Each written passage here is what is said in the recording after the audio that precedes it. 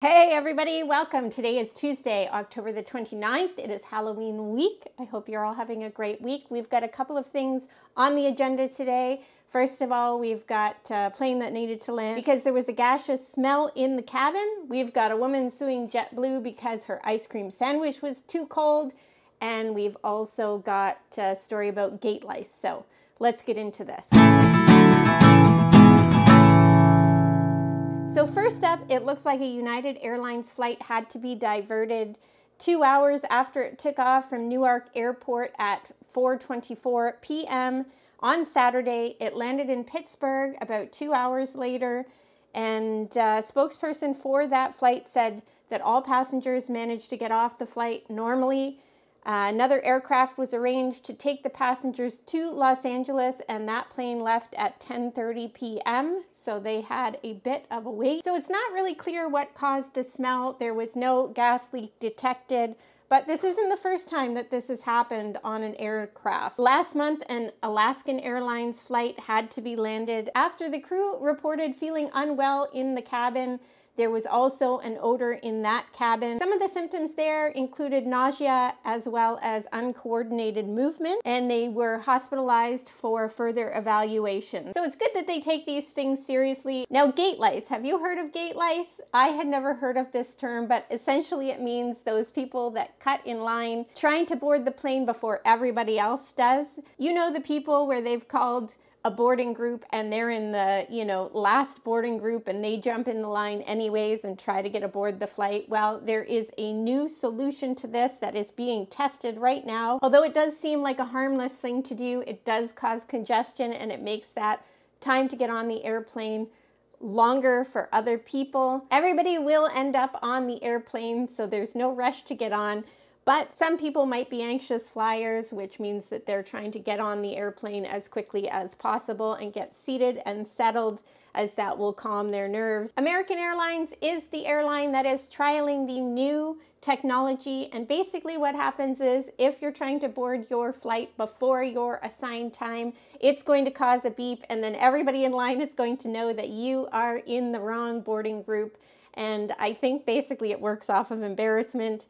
As well, it notifies the staff that you shouldn't be there, and then you are sent to the end of the line to try again later. So far, the airline seems to be pleased with the results of this, and it seems to be working. People are waiting, and it's taking less time to board everybody. And we'll see whether other airlines are going to implement the same type of thing.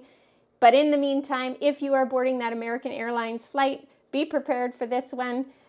Don't be jumping in that line too soon because you're going to get called out. Now quickly, just before I move on to the next story, which is the one about the ice cream sandwich being too cold, if you haven't done so yet, please subscribe to the channel if you want to receive updates. I do videos of travel news, but also we do videos out and about. Right now we've got kids in school, so we're a little bit homebound here, but we're out and about. Halloween's coming up. That's going to be a lot of fun.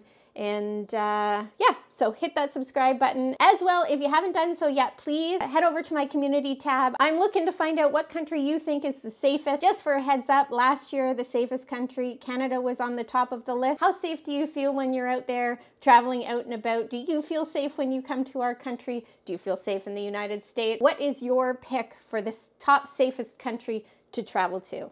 I'm interested to hear. Up next, a New Jersey woman is suing JetBlue because when she was handed her ice cream sandwich, it was entirely too frozen and she chipped her tooth on it. I believe the woman's name is pronounced Kira. She filed her lawsuit in a New York district court earlier this week, claiming that the incident should entitle her to compensation of as much as $172,000. So apparently under Article 17 of the Montreal Convention, this makes airlines liable for injuries sustained by passengers during international flights. One of the few defenses that works towards this is proving that it was due to the passenger's own negligence. But the lawsuit is alleging that Kira flew JetBlue August 20th, 2024 from New York JFK to Paris Charles de Gaulle. And during the course of this flight, during the meal service, the flight attendant handed out a chomp size strawberry shortcake ice cream sandwich made by Nightingale Ice Cream Company. So Kira is claiming that unbeknownst to her, that ice cream sandwich was frozen solid, and when she went to take a bite out of it, it chipped her tooth. So her bodily injury was listed as a root fracture of tooth number 10, which left her in agony for the rest of the flight, and she needed to seek out emergency medical care. So the story goes they were able to take out her tooth while she was there in France, but when she headed back to the United States, they ended up putting an implant into that space between her teeth. But she claims she is still dealing with pain, suffering, and mental anguish as a result of this incident. I hope that I am pronouncing her name properly. It is spelled K-I-A-R-A. It may also be Sierra, although I've not seen it spelled that way. So apologies if I've got her name wrong. She is also suing the airline for negligence, claiming that the airline failed to serve the ice cream at an appropriate temperature. She has to prove that this was somehow not her responsibility and that she was not negligent in this matter, and that Jetblue is at full fault for this.